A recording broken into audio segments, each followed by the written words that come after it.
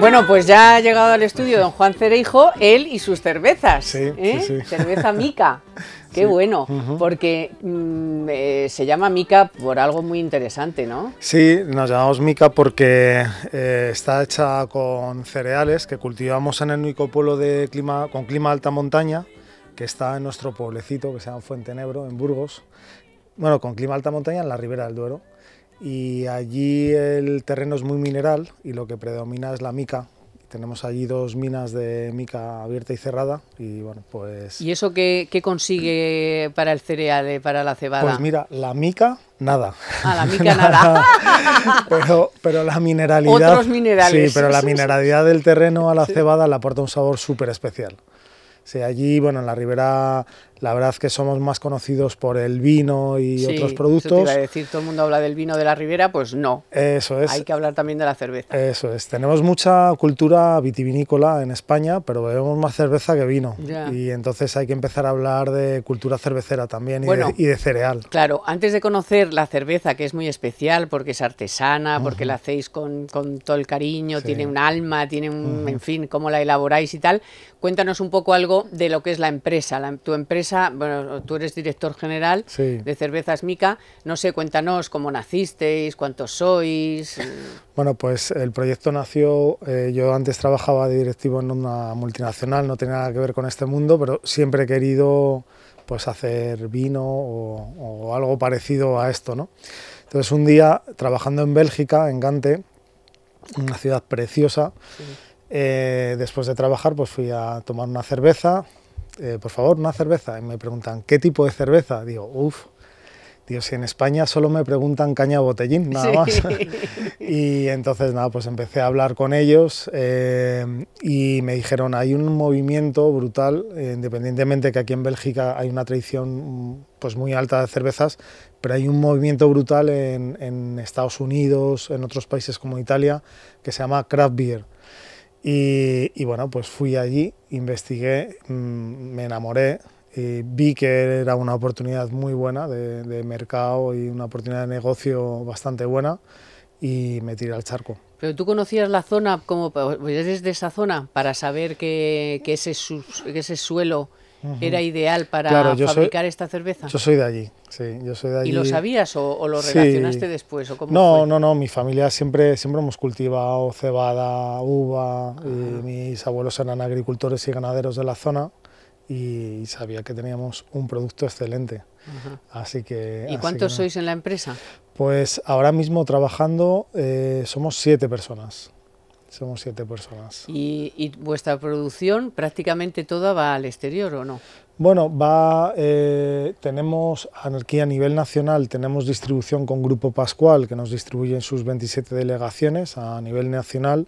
Luego estamos vendiendo en China, en Rusia, en Italia, en Francia, en Suecia, Suiza y Estados Unidos. Estas son las empresas que nos gustan aquí a nosotros en el radio, de las que se habla poco y son las que levantan el país. Especialmente. Y son las que levantan el país. Porque aparte de que soy, bueno, no he podido, o sea, lo he hecho, pero me ha ocupado más de 2 folios todos los premios que tenéis. Pero ¿desde pues cuándo sí. estáis en marcha? Pues solo tenemos 6 años, pero el objetivo de nuestra empresa es ser la cerveza más premium del mundo. Entonces, pues lleváis camino, ¿eh? Pues esa es la intención. Entonces, bueno, pues sí que nos hemos presentado algún concurso. Hay que decir que todos los concursos que nos presentamos, o casi todos, siempre obtenemos alguna medalla y muy buena. Y nos han dado efectivamente más de 21 premios internacionales, algunos de ellos como mejor cerveza del mundo, en países como Londres, Frankfurt, bueno, en Estados Unidos también. En Dublín. No se crean que les miento para los de la tele, son 2 folios de premios además desde el año 14, o sea, desde el año 14 hasta el 19 o más, todavía más. No habéis parado de ganar premios, o sea que debe estar buenísima, ¿no? Está muy rica, muy rica. Y luego ya a nivel empresarial, que también son premios que nos gustan mucho, aquí que habláis mucho de economía y de empresa, pues son premios que nos consolidan mucho como proyecto, ¿no? Entonces, premios en innovación o mejor proyecto empresarial, pues nos han dado también algún que otro premio. Y muy contentos. Bueno, yo leyendo cosas de vosotros he visto que la empresa tiene un alma, que es como dijéramos el cerebro ahí, el tronco, ¿no? Que es la elaboradora. Sí, ¿Qué es? Pues Cuéntanos. mira, bueno, la verdad es que el alma de la empresa son las personas que... Aparte de ti, sí. No, yo no. Las personas que estamos en Mica, que es... Hasta ahora estábamos 6 personas, 5 de ellas dedicadas única y exclusivamente en la elaboradora, en la fábrica. Ahora se ha incorporado con nosotros un director comercial y yo, ¿no? Y está. Pero sí que es verdad que cada persona que está en Mica pues son muy especiales, y la elaboradora que tenemos pues es de las pocas, me imagino, en España artesanas con certificación IFS Global Foods, una certificación bastante importante, y nos permite viajar al exterior de forma bastante más cómoda, ¿no? A mí me gustaría preguntarte... Fernando Quintero. Juan, sí, encantado. Igualmente. Gracias además por traernos en la radio, quizá no lo ven, pero tenemos delante una muestra de cervezas que tiene muy buena pinta.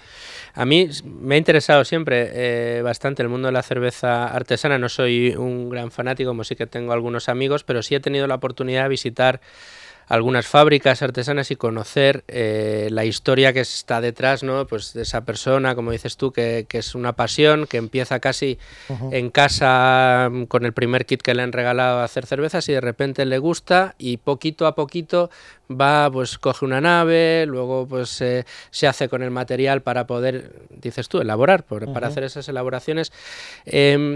¿Cómo fue ese proceso en vuestro caso? ¿Empezasteis con algo muy pequeñito? ¿Teníais las ideas de elaboración muy claras y fuisteis directamente a tratar de tener una elaboración que os permitiese exportar? ¿Cómo fue esos primeros pasos? Pues mira, en mi pueblo nosotros siempre hemos hecho vino. Yo hago vino y sigo haciendo vino para mí, para consumo propio. Entonces, bueno, de esto que siempre quiere ser diferente, ¿no?, que los demás, y digo, bueno, pues ya que esto tiene buena pinta, voy a ver qué es, y empecé a hacer cerveza para los amigos allí en el pueblo. O sea, eres de garaje. Sí, total. No, pero es que de inicio en el garaje. Garaje bodeguero. Hay cervezas artesanas, y seguramente conocerás algunos, que ahora mismo de garaje y sin exportar han obtenido premios internacionales extraordinarios y en España también. Sí. Sí, lo que pasa que, bueno, así es como se empieza. Luego lo que hay que tener claro, que una vez que ya empiezas a vender, tienes que tener una certificación sanitaria, que es la PPCC, que es obligatoria para todo el mundo. Entonces ya te tienes que poner un local adecuado, aunque sea un garaje reformado o como sea, pero vamos, algo que... Unas instalaciones adecuadas, eso es, y aprobadas por la Junta en este caso, ¿no? Y luego, bueno, pues ya vas poquito a poco, ¿no? Pero bueno, nosotros empecé a dar la cerveza a amigos y tal, gustó, tal, empecé a incorporar la cebada fresca, que era lo que nos dio ese punch diferenciador. Y luego ya pasé a hacer cerveza en otras cerveceras al principio, y ya cuando hice una prueba piloto, tanto de producto como otro medio año de comercialización, cuando vi que a la gente que yo no conocía le gustaba, pagaba por ella y repetía, volvía al local y repetía, fue ya cuando montamos una fábrica. Y de ahí, en 6 años, 21 premios internacionales. Imagínate. Se dice pronto. No está mal. Madre mía. María Vega, que es compañera del Español. ¿Qué tal? María. Encantada. A mí me interesaría saber un poquito, y creo que a los oyentes también puede ser interesante, hablar de la despoblación, porque al final hablamos mucho de la despoblación ahora y de cómo el campo se está vaciando, y es un ejemplo de emprendimiento en el campo, de creación de empleo en un lugar en el que me imagino que habrá poco empleo. Entonces me gustaría saber, desde el punto de vista de esa experiencia, si ha sido fácil, si ha habido ayudas, si es también reconfortante, ¿no?, el poder crear en la tierra de uno una empresa con pues proyección. sí, es reconfortante, y la verdad es que, bueno, la verdad que a mí lo que más valor le doy, como he dicho antes, es a la gente con la que trabajo, porque es el valor que tenemos allí en la Ribera, en Castilla y León. Yo creo que somos gente muy trabajadora y muy honesta, ¿no?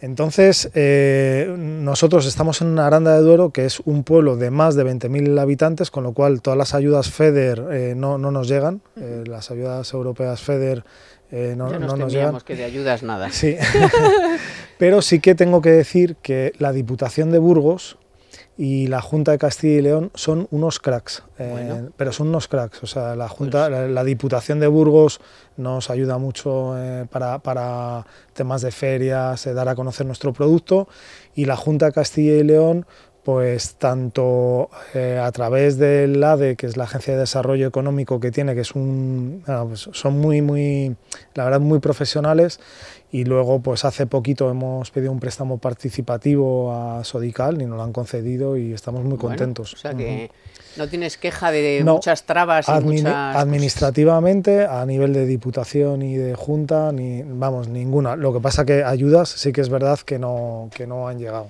Y luego, pues bueno, pues la gente que trabaja allí, pues lo que digo, gente muy trabajadora, honesta y bien. Bueno, un poco para rematar, cuéntanos cuáles son los planes que tenéis de expansión, de futuro, de nuevos países, de cómo vais a hacer en los próximos tiempos. Pues mira, ahora mismo, y ligando con lo que he dicho, el préstamo participativo, ya que estamos en un programa económico, lo comento, porque nuestro objetivo ahora mismo nuestro objetivo largo es ser la cerveza más premium del mundo.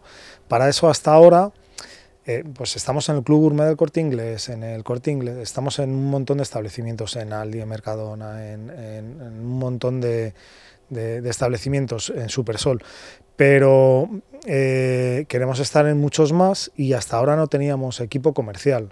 Entonces ahora estamos incorporando un equipo bastante profesional.